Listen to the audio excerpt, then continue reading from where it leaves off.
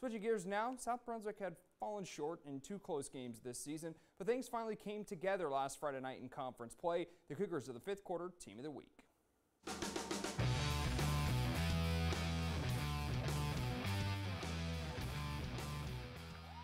It was a rough start to conference play for the South Brunswick Cougars. They lost their first 2 games in the MEC by a combined 6 points. But last Friday night, things finally came together. South went on the road and beat Laney 28-0, and even though they played sloppy at times, in the end they overcame it for their first conference win.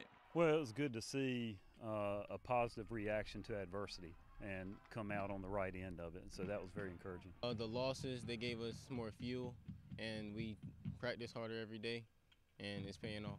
And they will see if they can keep the train rolling this Friday night in their final home game. The Cougars will welcome in the Ashley Screaming Eagles to Southport. It'll be the second time the 2 teams have met this season. South Brunswick won 10-6 back on September 13th, but a lot has changed since then. The Cougars like their chances this time around as well, but know anything can happen any given night on the gridiron. Yeah, I think it's going to help us because they can still fix it up, like fix some things around for what they did in the beginning of the season.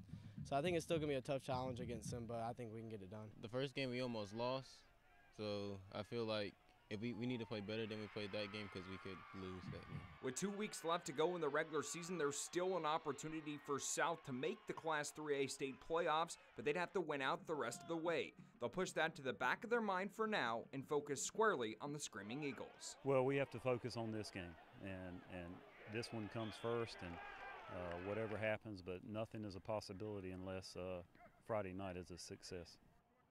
Knows it, and you have to love when you see a team that's had so many close losses finally put it all together and come out with the big win, and that was the South Brunswick Cougars last Friday night.